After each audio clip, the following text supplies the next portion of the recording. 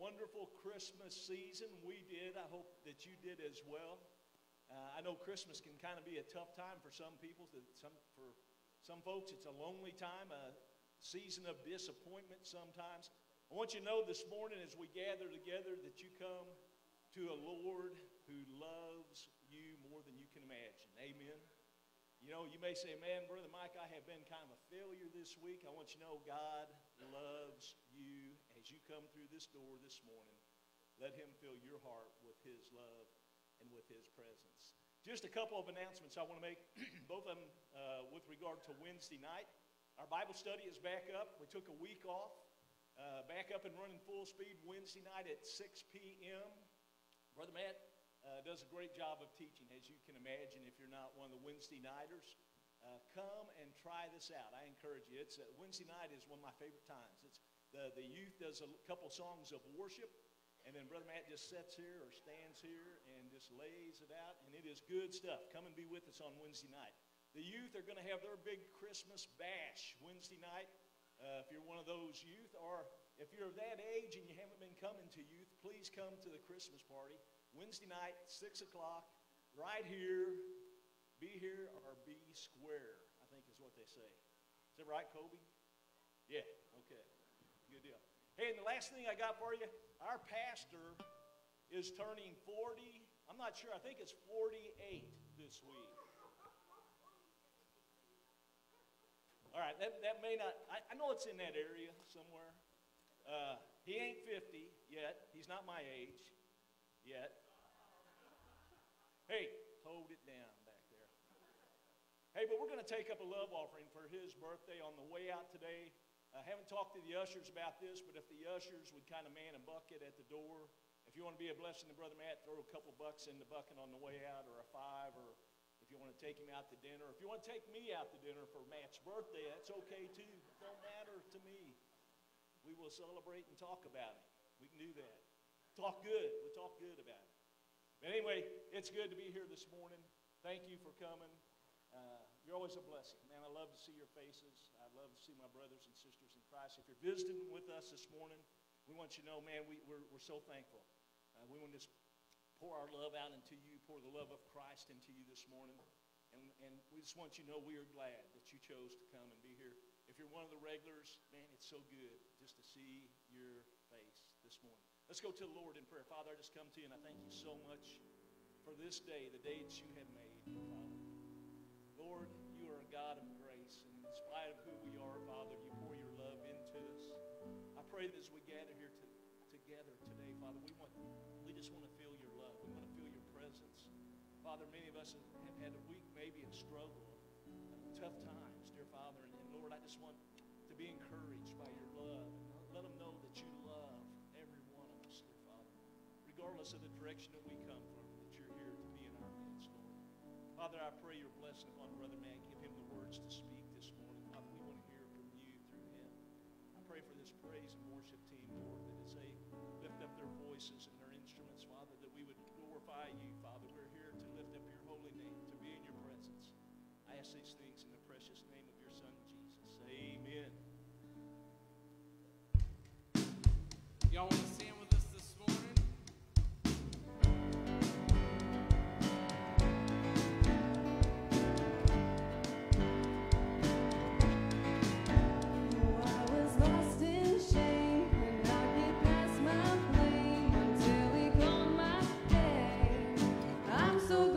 Changed me, darkness held me down, but Jesus pulled me out, and I'm no longer bound.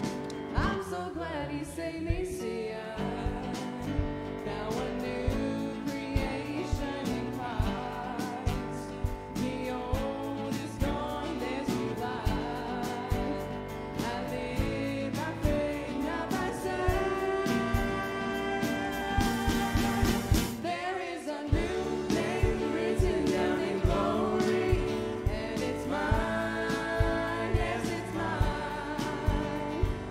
I've met the author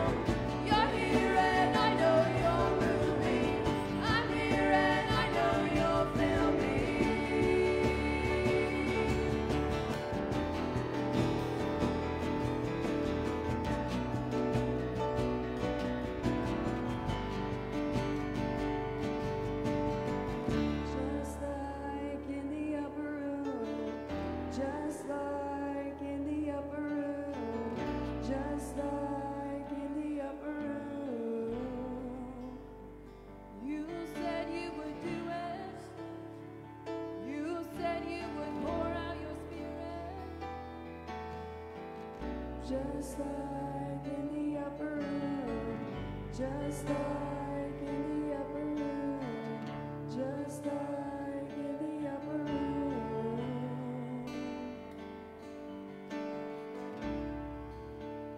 Not enough unless you come.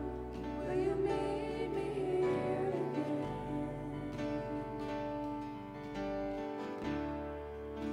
'Cause all I want is all you are. Will you meet me here again? Sing that again. I'm not enough unless you come. Will you meet me here again? 'Cause all I want is all you are. Will you meet me here again?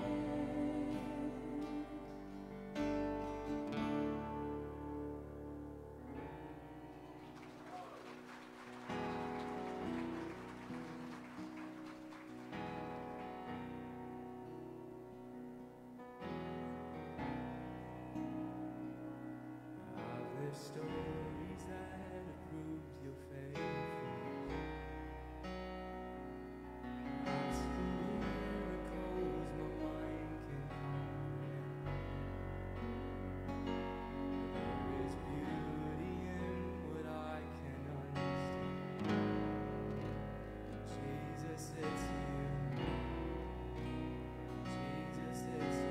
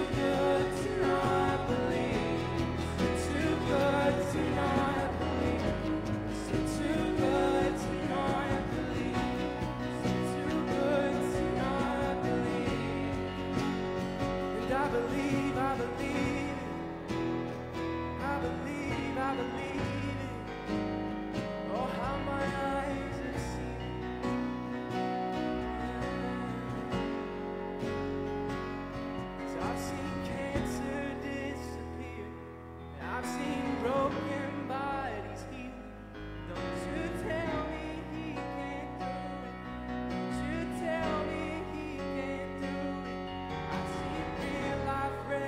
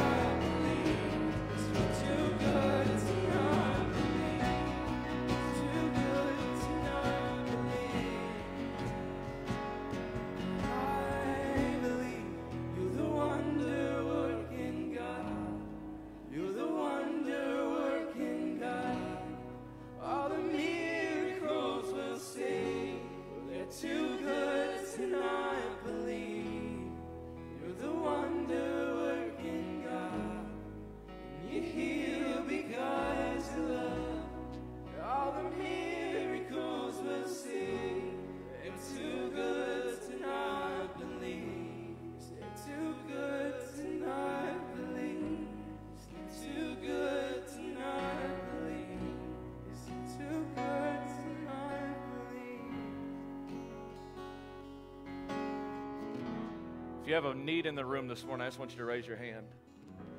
Maybe a family need, a personal need. We're just going to do this a little different as they continue to play. We're going to have a word of prayer and ask our wonder-working God to do what only He can do in people's lives today. Father, we come in Jesus' name. We're thankful that there's nothing too hard for you to perform. And so, Lord, we come this morning with various needs. Some come with broken hearts, broken lives, broken families. Some this morning are worried about loved ones who are sick. God, there's financial needs in the room. Just whatever it is in this moment, Lord, as we lift our hands toward heaven, we believe in you. Father, our faith sometimes is weak, sometimes we waver. But God, we trust you today for that prodigal son or daughter who's gone astray. Lord, we pray that you'd do the work that only you can. We pray that you'd heal the sick. God, that you'd mend the broken. That your spirit would flow through this place today and work in lives. We ask it in Jesus' holy name. Amen. You can be seated. We're going to go ahead and kick the kids out real quick. All the children can go. We just need to make room. It's not that we don't love you and not that we don't want you here every split second that we can possibly be around you, but please get out of here. Make some room. Have fun in kids' church. Thank you for being here today, by the way. Didn't our youth group just knock it out of the park?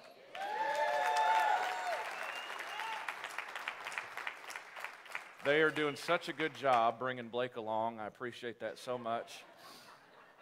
Helping him with his vocal skills and piano. Now he's doing a great job with the kids, and I appreciate that. That's what we get to hear on Wednesday night. So if you're not here on Wednesday, seriously, you need to come just for them. Come listen to them on Wednesday and then leave. You don't have to stay and hear me out. But they do that every Wednesday, and love to hear them play and sing, and appreciate it so much. We're going to ask God's blessing over this offering. Father, please bless the offering in Jesus' name. Amen. How'd y'all like that? You guys can take it up now.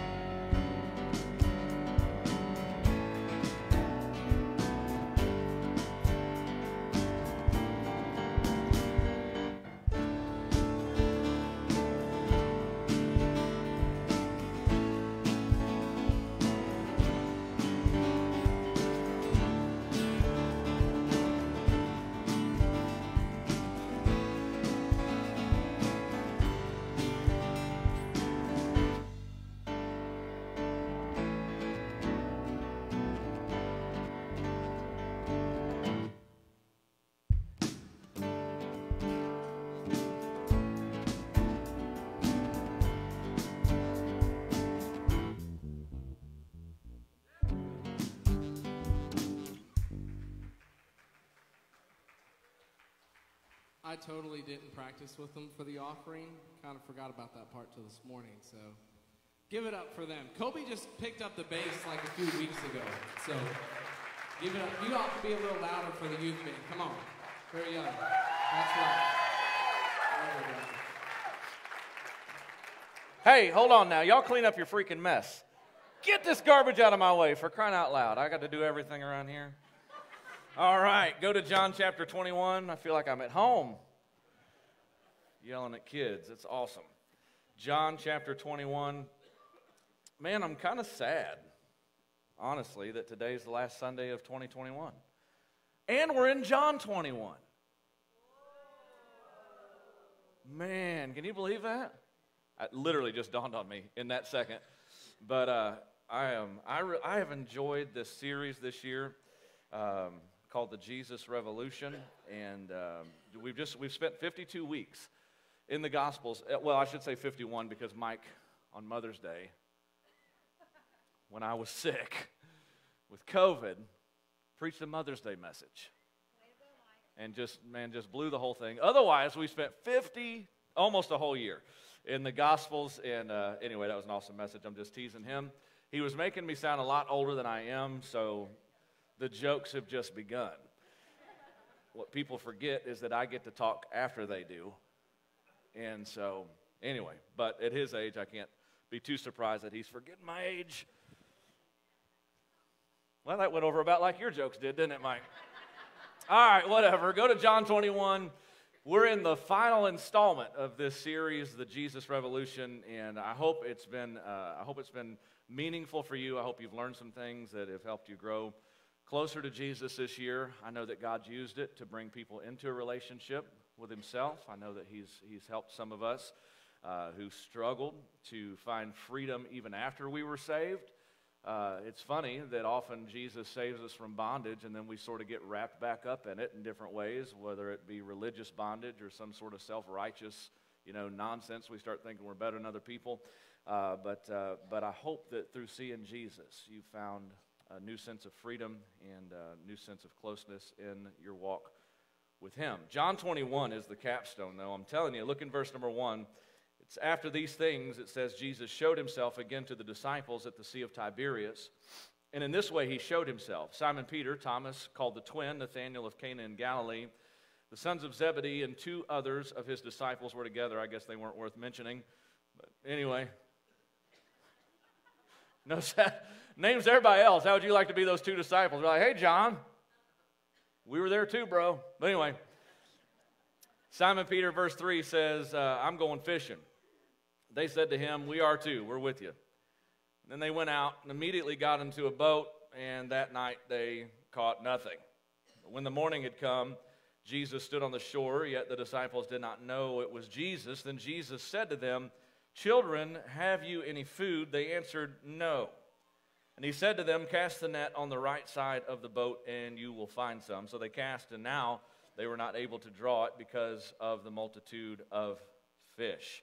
So this morning we're going to stop right there. I'm going to cover the whole chapter with the help of God, but I'm going to title this thought this morning because of the fact that this is the capstone of our series, because of the fact that we're in John 21 at the end of 2021,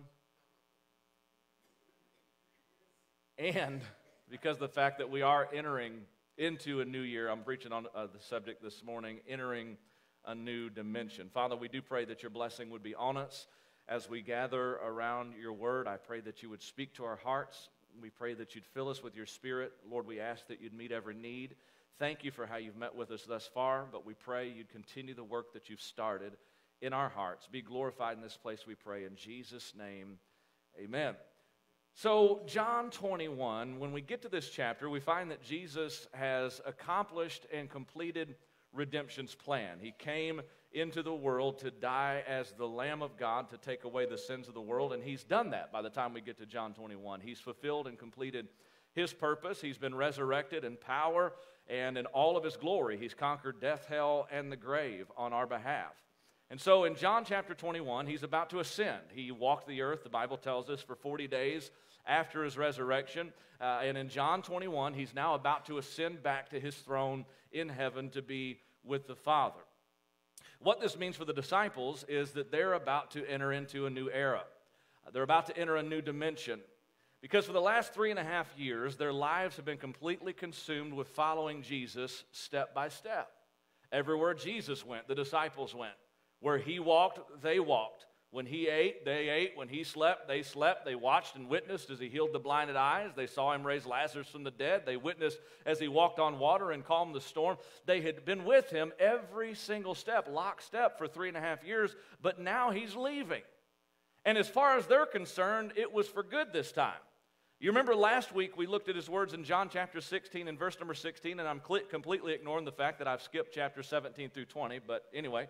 But last week we looked in John chapter 16, verse 16, where Jesus said, a little while and you will not see me, and again a little while and you will see me because I go to the Father. So from their perspective, Jesus has gone away as he promised. He's returned in power and resurrection, but now he's leaving them for good. And so really they're really, in a way, in a sense, they're sort of lost. They don't know what they're going to do in life. They've committed everything to follow Jesus. They went through these ups and downs of believing that he was the Messiah and then hearing the criticism and witnessing as they offered him up on mock trial and found him guilty and nailed him to a cross. And this man that they believed to be their all in all and their I am and the Messiah revealed was crucified. And so they went and they plummeted into this depth of despair that they'd never been in before. But 3 days later, he rolled the stone back and resurrected from the dead, and they got the word from Mary that Jesus is alive. So then they were invigorated and empowered, and then he appeared to them, and they saw him and witnessed him in his resurrected state. But now he's telling them, I'm leaving. I'm not going to stay. I know that you've gone through some ups and downs and some hardships and some hurt, but I want you to understand that I've got to go away for good this time. And so in their mind, they don't know what to do. They're sort of at a loss, and from here on out, they would have to live their lives on this thread of hope contained in that promise that, listen, even though I've gone away and I've come back and conquered death, I'm going away again, but I'm going to come back again and receive it myself. They didn't know it at the time, but this wasn't the end for them. It felt like it. It felt like this saga, this story was coming to a close, but this wasn't the end for the disciples. In fact, it was the beginning of something magnificent. Now, here is a very interesting historical shift that's taking place in John chapter 21. Not only for the disciples, but for everyone who would come and place their faith in Jesus to follow him as a disciple at any point in history. Remember in his prayer in John 17, well, maybe you wouldn't remember because we didn't study it, but if I had covered that chapter, you would have seen that when Jesus prayed for his disciples, we call it the high priestly prayer. Jesus prayed for his disciples, and in the midst of that prayer, he said, I'm not praying for these only, but also for all those who will come after them. In other words, he said, he was praying for you. And he was praying for me, and he's telling the disciples, now listen, I know this feels like the end, and I know that this feels like the conclusion, and I know you don't really understand what's going to happen next or how you're going to take the next step or where we go from here, but I want you to know that what I'm doing is not the end, it's the beginning of a new era. This is something that you've never seen before. I'm not just going to dwell with you, I'm going to dwell in you. My Spirit is going to abide in you, and what I've done in this world and what you've witnessed me do in the flesh, he said, greater works than these will you do because I'm going to the Father. So what seemed like a giant period in their lives, what seemed like a grand crescendo in the end for this story, Jesus said, really, I'm just getting started. And so I want you to sort of walk with me through John chapter number 21. That was introduction 1. This is introduction number 2 to John chapter 21, and then we'll get to a message here in just a little bit. So notice in verse number 3, I told you a moment ago that the disciples sort of felt like everything was over, right? I mean, can you understand? They left everything. Can you imagine quitting your job? I just stopped there because that sounded like a good place to stop for a second. Can you imagine quitting your job and leaving everything behind? Houses, land, family, friends, they left everything to follow Jesus. And again, they did that for 3.5 years. They did everything he did. They went everywhere he went. And now he's telling them, hey, y'all, you're on your own. I'm going to be, we love this one. I'm going to be with you in spirit. Right? That's what he said, essentially. Now, it means a lot more coming from Jesus. You got it? All right. It means a lot more coming from Jesus. Y'all know how bad I get distracted, right? But when Jesus was about to leave them, he said, I'm going to leave my Spirit with you, right? I'm going to be with you. It's okay, y'all can look up here. It was just a breath mint or something. I'm going to leave my Spirit with you. But for them, again, that probably didn't mean a whole lot. You ever had anybody say, hey, look, I can't go, but I'll be with you in spirit? That's probably how they took that. So notice this, in verse number 3, Simon Peter said, I'm going fishing. Now, I've always liked this guy. When I get to John 21, verse number 3, I really like this guy. Because he thinks like I think. I don't know what to do. Well, when there ain't nothing else to do, let's go fishing. Amen? What are you doing today? I don't know. What do you want to do? Well, let's go fishing. Come on, guys. I thought the guys would just at least get on board with that. Let's try it like this. Ladies, let's go crocheting or something, right? Whatever. Let's go to Hobby Lobby. Yeah, see? Woo, revival done broke out up in here this morning. Hallelujah, hallelujah. You said the right thing, man. Hobby Lobby. Yeah. Now they won't pay attention to the rest of the sermon, but that's okay. Y'all hang with me, okay? So brother, Simon Peter, man, he don't know what to do. Now, there was more to this statement, obviously, than he was just going fishing. Fishing was his trade. And so when he made that statement, I'm going fishing, he said, I don't know what to do but just to go back to what I know. I'll go back to what I'm comfortable with. I don't know how to do this whole ministry thing. My ministry's been contained in him. Everything he did, I just sort of tagged along, and if he told me to do it, I did it. But now he's leaving, so I'm going to go back to fishing. So he went back to fishing. And by the way, here's the power of influence. The other disciples went with him. They said, hey, brother, you quit. We're out of here too. You've always been the loudmouth spokesman, brother. So we don't know who's even going to talk for us. So if you're going fishing, we're going fishing. And so they went fishing. But then notice, in verse number 3, it says they caught nothing. So in verse number 5, when Jesus shows up, he said, well, here's how he said it. He said, children, you have any food? But here's what he meant. Hey, how's that going for you? How's that working out?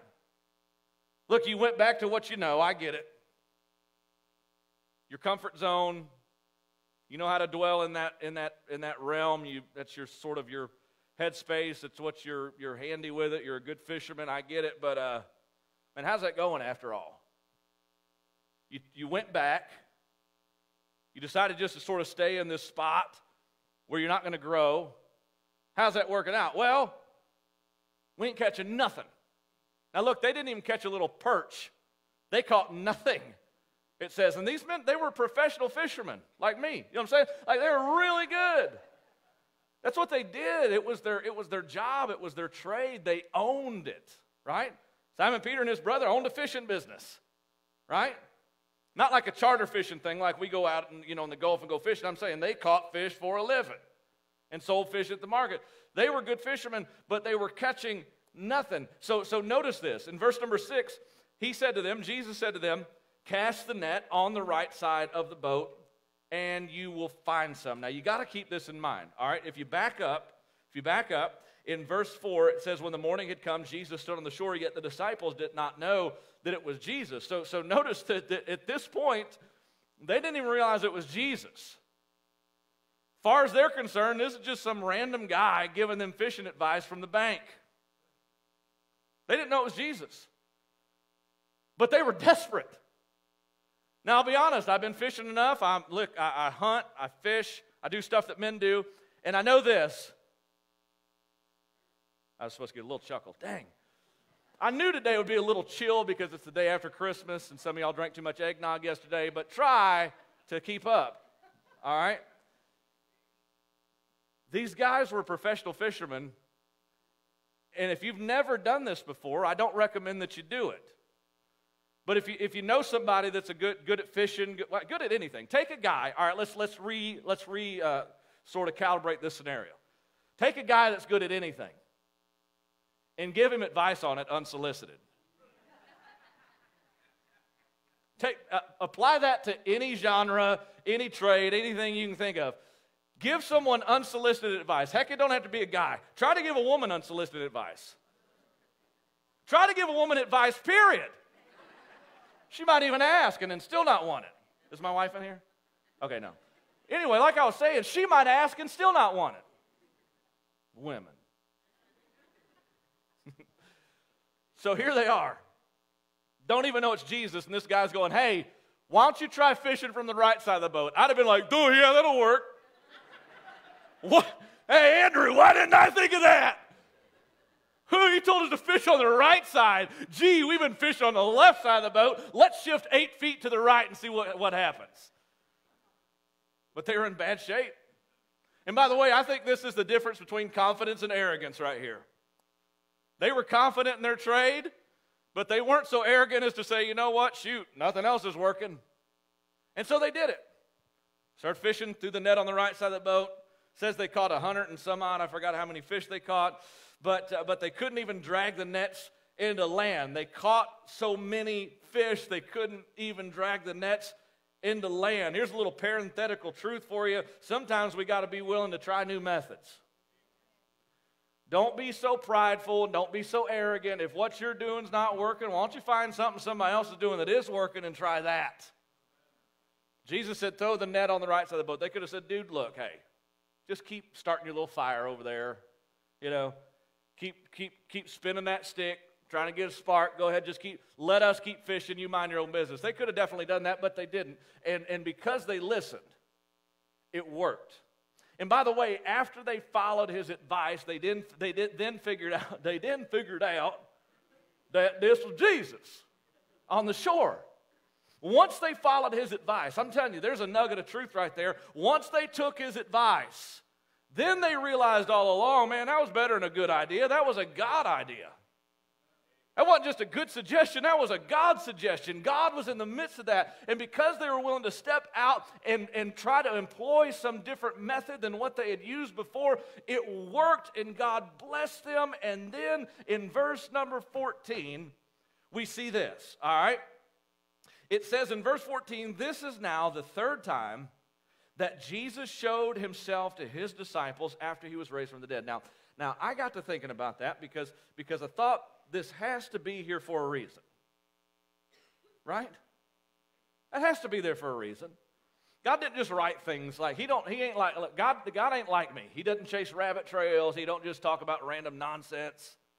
If God took the time to inspire John to write these words in his book, then there's got to be a purpose. So I got to digging into that. And I thought, well, the first time he appeared to his disciples, he equipped them with a new catalyst in the person of the Holy Spirit. If you notice in chapter 20 and verse number 19, this was the same day that Jesus rose from the dead. It says, then the same day at evening, being the first day of the week, when the doors were shut, the disciples were assembled for fear of the Jews.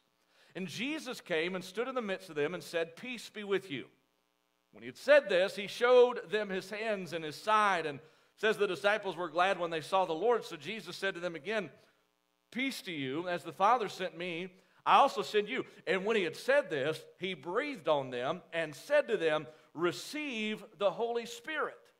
So the first time that Jesus appeared to his disciples in his glorified state, in his post-resurrection state, he gave them a new catalyst. I told you a moment ago that up until this point, their lives have been contained and consumed by following Jesus, just physically looking where he's going. We're going that way. He said, now you still need someone to guide you. And I'm going away, so I'm going to give you my spirit. I'm going to put my spirit in you. Remember, again, oftentimes we tell people, I'm going to be with you in spirit, and that don't mean much. But when Jesus said, I'm going to be with you in spirit, that meant everything. And he came back and fulfilled that promise when it says that he breathed on them. When I think about that statement, I remember the words of Genesis chapter number 2 and verse number 7. When God created man in the Garden of Eden, the Bible says that he formed man of the dust of the ground and breathed into his nostrils the breath of life, and man became a living soul. This was life-giving breath. He gave them power. He invigorated them. He gave them the unction and the anointing that they needed to carry forth the task that he set before them. So in the first appearance after his resurrection, he gave them a new catalyst. In the second appearance after his resurrection, he offered them needful confirmation. Look what happened in verse 24 of chapter 20. It says, now Thomas, called the twin, one of the 12, was not with them when Jesus came. The other disciples therefore said to him, we have seen the Lord.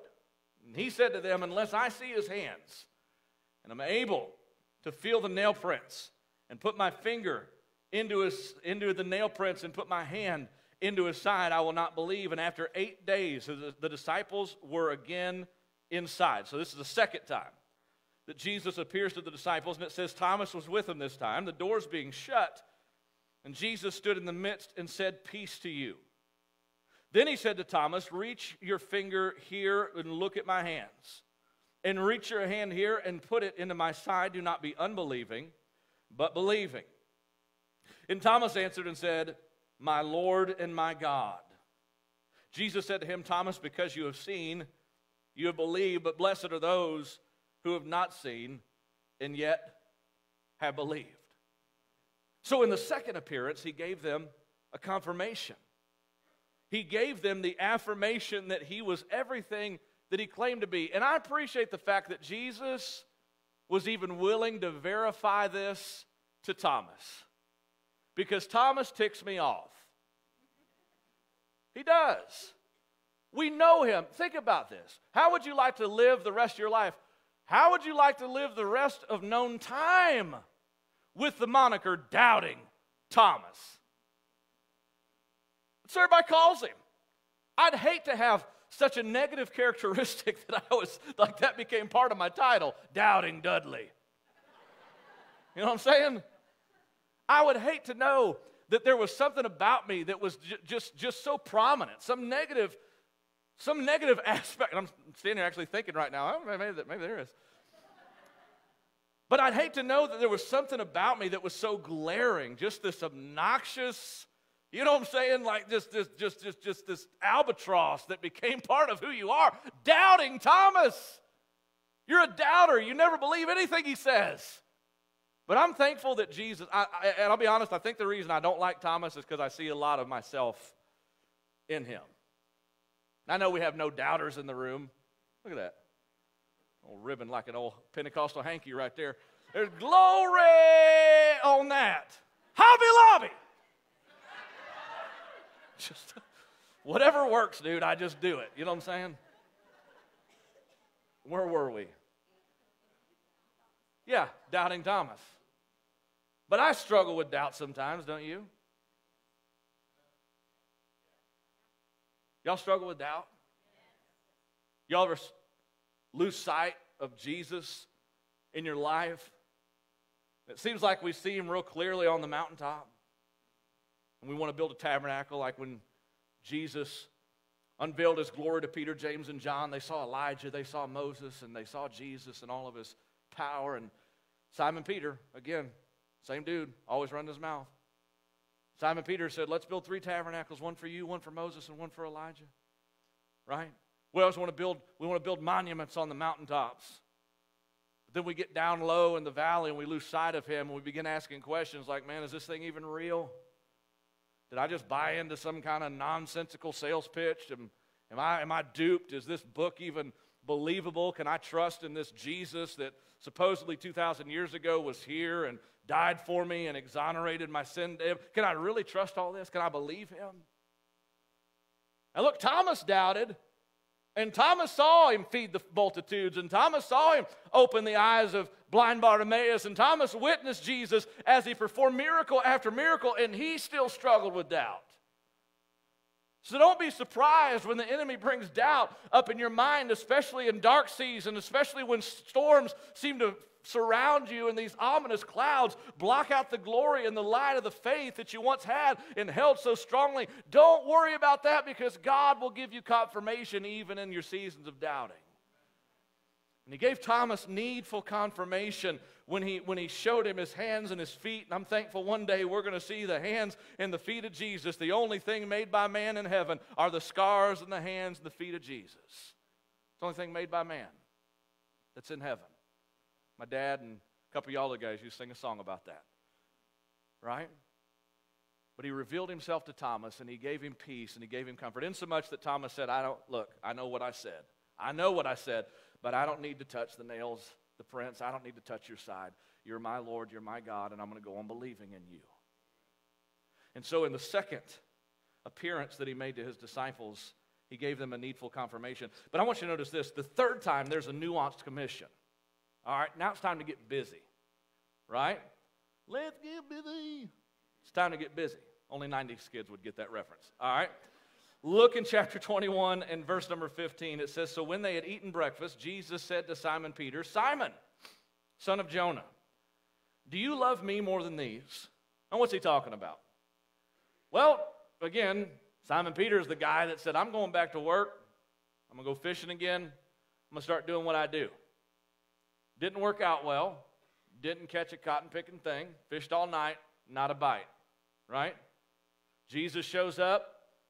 tells them what to do. They obey a simple command. He reveals himself. They understand it's Jesus.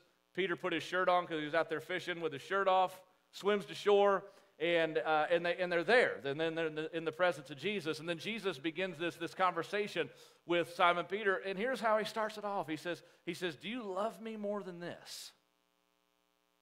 Do you love me more than these stupid, smelly fish? I understand stupid, smelly fish smell like money to him, right? Smelly fish smell like money. I had an old boy who's a hog farmer. He said, you smell that? I said, yeah, it stinks. He said, no, that's money, right? Hog farm, y'all been on a hog farm? All right, whatever. Fish equal money. So when Jesus looked at Simon Peter and said, do you love me more than these? He said, do you love me more than you like making money? Do you love me more than you love what you know?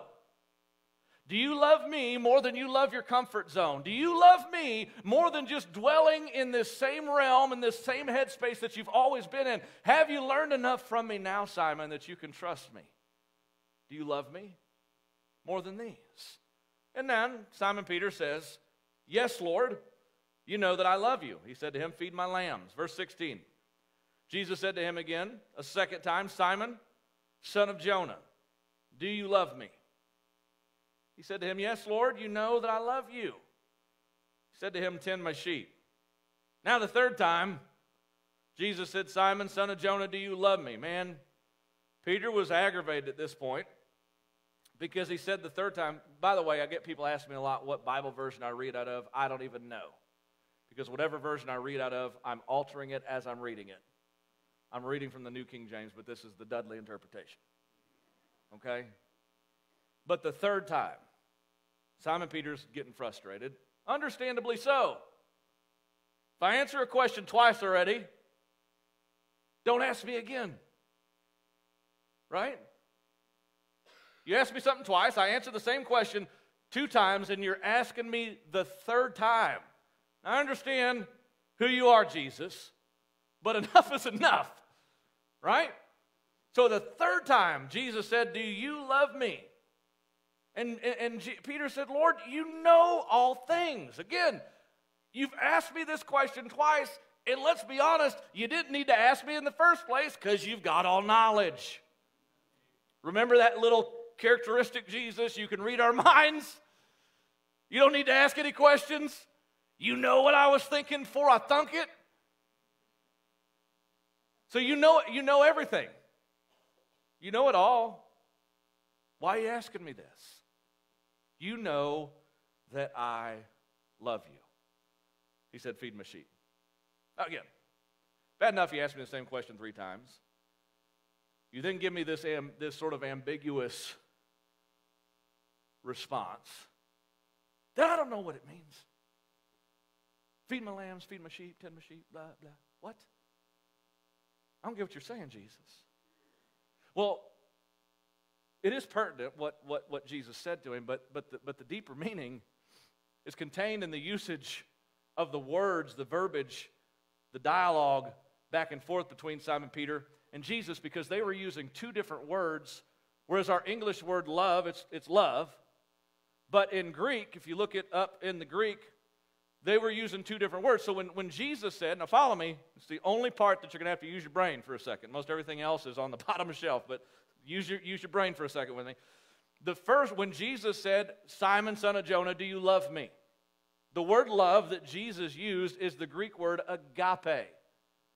The word agape means selfless, self-sacrificing, giving and receiving nothing in return kind of love. That's what agape love is. Agape love is John 3:16 love. For God so loved. The word is agape. For God so agape loved the world with a self-sacrificing, selfless, grace-filled love, giving and receiving nothing in return kind of love. That's the kind of love that God gives. So when Jesus asked the question, Simon, son of Jonah, do you love me? He said, do you agape? Do you love me with a selfless, self-sacrificing kind of love? Simon Peter said, yes, Lord, you know that I love you, but he used a different word. He used the word in the Greek is phileo. Phileo love is like what, think of a city that we get this word. The root word phileo is where we get the word Philadelphia, the city of brotherly love. So when Peter answered the question, he sort of answered, but he sort of didn't answer. Simon, son of Jonah, do you love me with a selfless, self-sacrificing, a giving and receiving nothing in return kind of love? He said, you know that I love you like a brother, bro. I love you in this sort of, this give and take, this reciprocal kind of love. I'm here for you, you're here for me, and you know what I'm saying? Because I love you that way. I love you in the best way that I can possibly love you. I don't know what else to tell you, but I love you, Jesus. Jesus said, Simon, son of Jonah, second time, do you agape me? Do you love me with a self-sacrificing, selfless, giving and receiving nothing in return kind of love? Simon Peter said the second time, he said, I phileo you. I've got this love for you that, hey, I love you in return for what you've done for me. What do you want me to say? I mean, you kind of started this thing. You called me out, and I'll be honest with you. I love you because you've been here for me. That's what brotherly love's like, right? You're my ride or die. Like, we're going to do everything together. We're going to keep. But Jesus was digging deeper. He wanted something more. And so then the third time, y'all follow me? I told you this is the only intellectual piece of this sermon. Y'all follow so far? I'll get my flannel graph out if you don't. All right? We'll get all techie on you.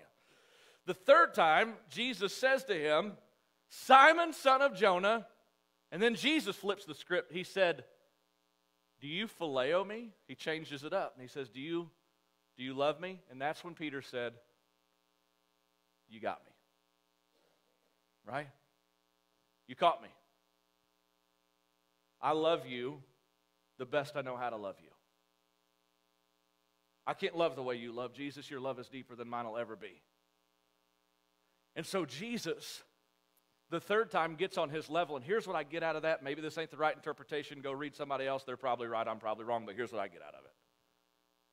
I think Jesus is saying to Simon Peter, well, then just give me what you've got. I get it. I get it. Simon, I'm not asking you to do more than what you can do. I'm asking you to give me the best that you have. And if what you have is phileo love, it's okay. I'll take it. But here's how you express that love for me. Take care of my people. Love people. Now watch, this goes much deeper. It goes much deeper. Because in verse number 19, Jesus concluded his conference with Simon with these two simple words. Look in verse 19. If you have a red letter edition, you'll see it very easily. He said, follow me. Now, Peter understood what that meant. Because that statement was a reflection on the first time that Jesus ever spoke directly to Simon Peter. By the way, the first time Peter met Jesus, he was fishing. Jesus found him right in the middle of everything he knew. He came to him and he called him out. Notice this in Matthew chapter 4, verse number 18. Jesus, walking by the Sea of Galilee, saw two brothers, Simon called Peter and Andrew his brother, casting a net into the sea, for they were fishermen. Then he said to them, follow me, and I will make you fishers of men. They immediately left their nets and followed him. Now, I think you can take that statement, okay? It's a very famous statement. Follow me, and I will make you fishers of men. It's a very famous Christian statement, isn't it? But I think you could take that statement and apply it to whatever you do. It's fluid. Follow me, and I will teach you. If you're a mechanic, I'll teach you how to fix people's lives and not torque down the bolt on the oil pan too tight for the poor white redneck boy that can't afford to pay for oil changes anymore to unscrew it next time. All right, never mind. If you are, whatever your vocation is, I believe you could apply what Jesus said to Simon Peter to what you do. Follow me, and I'll take what you know and teach you how to use that to impact lives. Follow me, and I'll take what you're good at.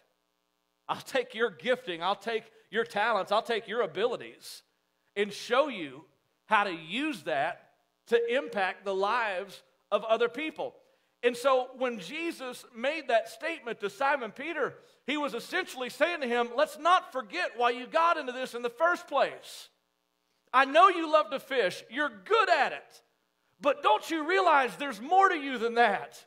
There's more to you than cleaning fish. There's more to you than driving a nail. There's more to you than driving a truck or doing what you do. He said, don't you remember why you followed me to begin with? Simon, follow me, and I'll add depth and meaning to your life.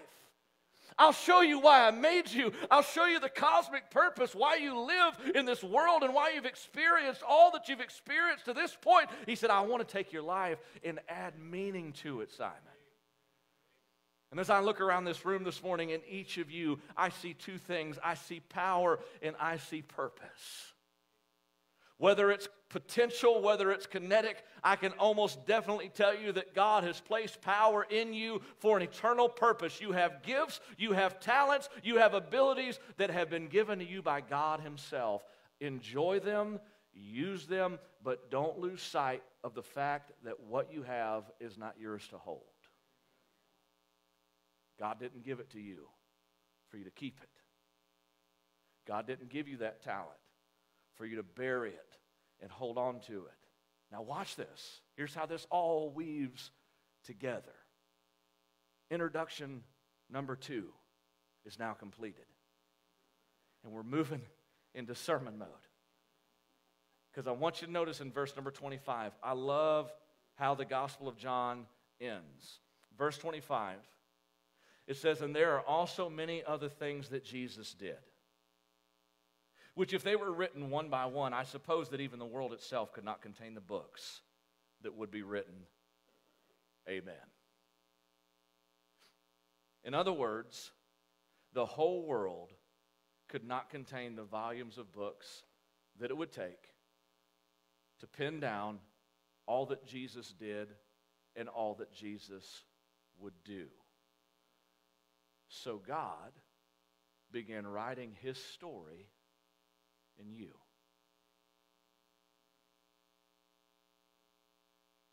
God began writing His story in you. That's heavy, and I'm letting it simmer because I want you to realize the handiwork of God couldn't be held in all the libraries and all the shelves and all the clouds and all the databases known to mankind. It couldn't contain what Jesus would do. So Jesus created you. Now watch. There's another verse that verifies what I just said. I didn't make it up. 2 Corinthians chapter 3, verse number 2 says, you are our letters, written in our hearts, known and read by all men. Clearly, you are an epistle of Christ. You're a letter written by Jesus, ministered by us, written not with ink, but with the Spirit of the living God, not on tablets of stone, but on tablets of flesh, that is of the heart. He said God didn't use paper to write the second half of His story. He's using you. You are the next chapter of His book. You're the next chapter of the book that God is writing. And this morning, God is calling you to level up.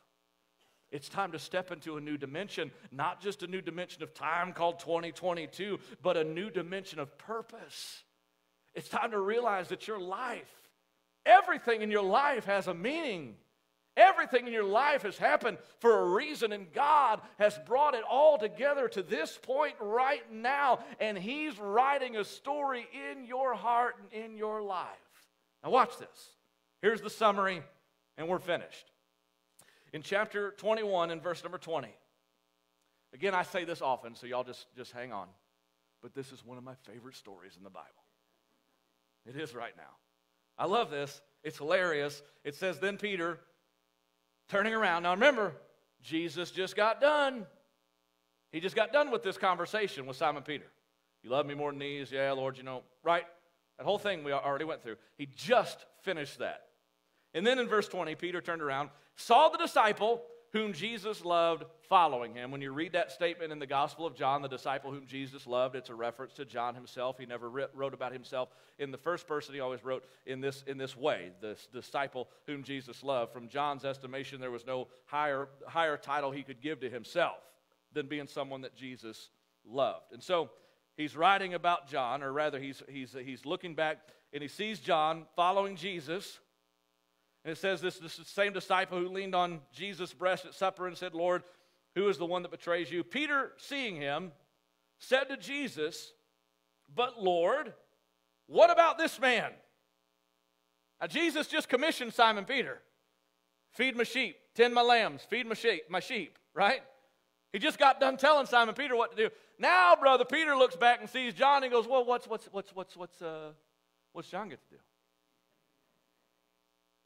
I know what you said about what I'm going to do, but what about John?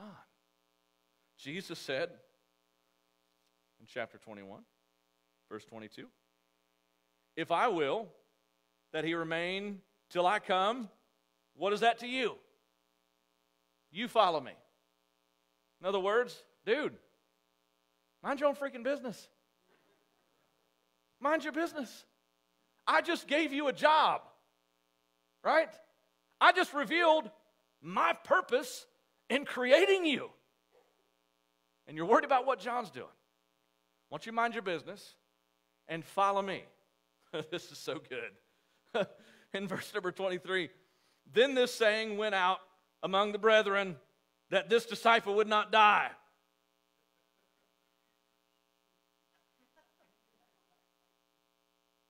Seriously, dude? Jesus said, now y'all get it, right? You understood what he said. If I desire that he stays here till I return, what's it to you? And then from that moment, Simon Peter went around saying, hey, John's going to live till Jesus comes back. From that moment on, he started this little tradition, this legend, that John would live and not die till Jesus returned. And it says in the middle part of verse 23, yet Jesus did not say to him that he would not die, but if I will that he remain till I come, what is that to you? This is the disciple who testified of these things and wrote these things, and we know that his testimony is true. Now, in conclusion, I want to say this to you. When you decide to follow Jesus, now, Mayor, keep in mind that following Jesus and being saved are two different things. Being saved is receiving a gift, just like Christmas time. Being saved is receiving a gift. It's what Jesus did for you. He died on the cross for your sins. He paid the penalty, and he stood in the courtroom of judgment on our behalf. And to be saved, all we do is receive that gift.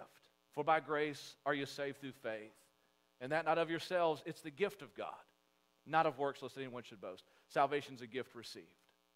But following Jesus, being a disciple of Jesus, making the conscious decision that I'm not just going to be a Christian in name, I'm going to try to live this thing out. I may not have all to offer that some people have to offer, and I may not love Jesus as much as I ought to love Jesus, and I might doubt sometimes, and I might ask questions sometimes, and I might slip up sometimes, but I'm going to do my dead level best to follow Jesus. That's what it means to be a disciple. Being a disciple of Jesus doesn't mean you're batting 1,000, doesn't mean you're perfect. It just means you're doing your dead level best with your whole heart to follow Jesus. And when you do that, when you choose to follow Jesus, you'll be misconstrued and often misunderstood. Look, man, Simon Peter and John, they were like compadres. They were close. Peter misunderstood John, repeated stuff about him that wasn't true, started a rumor. Wasn't a real bad rumor, but he started a rumor, didn't he? And I want you to understand that following Jesus doesn't mean people are always going to get you. Stop trying to live your life so that people get you. Matter of fact, start living a I don't really give a crap whether they get me or not kind of life. Because until you divorce yourself from public opinion, and realize that the only thing that matters is that you are following Jesus. Hey, Simon, what do you care what John does? What do you care? You follow me. Keep your eyes on me. Get your eyes off the other disciples. Stop worrying about what they're doing. Stop being in competition with these other people and these other churches and trying to be better than them. Stop it. Stop worrying about that. What do you care? We're on the same team. Why would you care? Listen, if you study the relationship between Simon Peter and the Apostle John, man, there was this one-sided competition always going on. Always. Man, Simon Peter was always trying to outdo John. Even John chapter 20, resurrection day, Jesus rises from the dead. It says Simon Peter and John run to the tomb, and it says the other disciple outran Peter. Man, it aggravated him. They were in a foot race to get to the tomb. And John knew Peter's character, so John got to the tomb. The Bible says he just stooped down and didn't go in. He let Simon Peter win. Right? Way to go, brother. You outran me. Brother Peter, man, Simon Peter was always in this one-sided competition with John.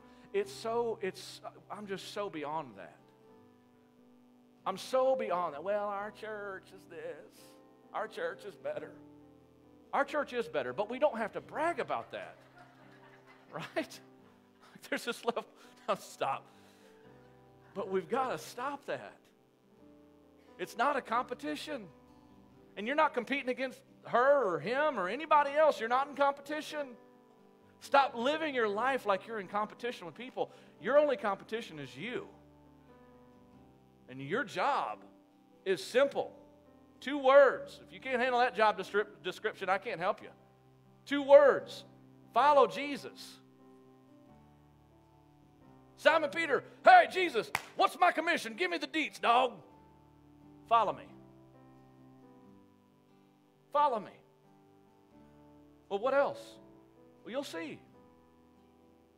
You'll figure it out. All you need to do now is just take another step and follow me. And what I'm going to do is I'm going to use you. I'm going to use you to touch people's lives. I'm going to use your hands to mend broken hearts. I'm going to use your voice to minister encouragement and healing to other people. I'm going to use you. But all you have to worry about is that you are following me. Stop looking around. Start looking up. And step into this new dimension. When following Jesus, you got to stay focused. You got to stop taking advice from the cheap seats. And you got to be willing to step out in faith and give Jesus everything that you have. Let's stand together. Father, in Jesus' name we come. Lord, we pray that you would just be with us now. It's not just another time of reflection and meditation. Lord, this is a time when I feel like you're calling some people out. In my heart, Lord, you know this is true for months now. I have felt in my heart that you are calling certain people in this place to a different calling. I feel like you're bringing a shift into someone's life. You might be calling somebody into ministry. But I know you're calling all of us to step out and believe in you and walk by faith. And Lord, as we embark on this new year, I know it's just the turning of the calendar as far as the measurement of time is concerned. But God, might we look forward to it and understand that you know the end from the beginning, and you have already planned and prepared and gone before us. And now we've got to follow you today and tomorrow and the next day and the next day and trust you with the outcome. Lord, bless and use us. We pray that you would take what we have, Lord, even though sometimes we doubt, even though sometimes our hearts are a little bit fickle and we turn to the left or the right. God, help us to stay laser focused and give you everything that we have.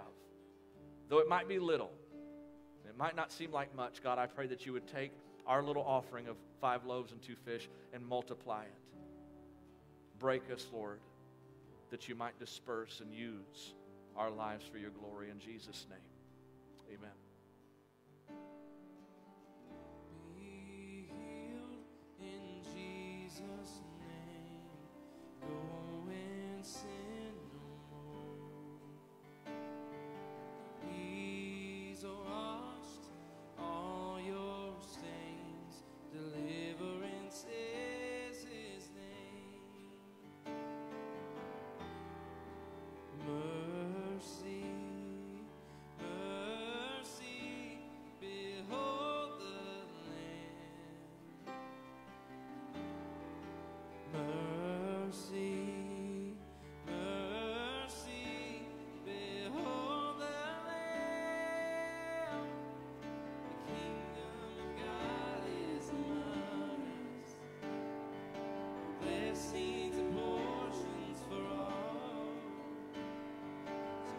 take a seat at the table. It's more than we could ever want. Be free in Jesus' name. The Savior has opened. He's loosed every chain. Deliverance is His name. Mercy, mercy, behold the Lamb. Mercy, mercy, behold the Lamb. The kingdom of God is among us. Blessings and portions for all. So come take a seat at the table. It's more than we could ever want. See how beautiful, see how powerful forgiveness still flows from His veins. See how beautiful, see how powerful, a brush of His robe and I'm changed. See how beautiful, see how powerful, every time we come near. See how beautiful, see how powerful, there are no boundaries here. There are no boundaries there. The kingdom of God is among us. Blessings and portions for all. So come take a seat at the table. It's more than we could ever want. The kingdom of God is among us. Blessings and portions for all. So come take a seat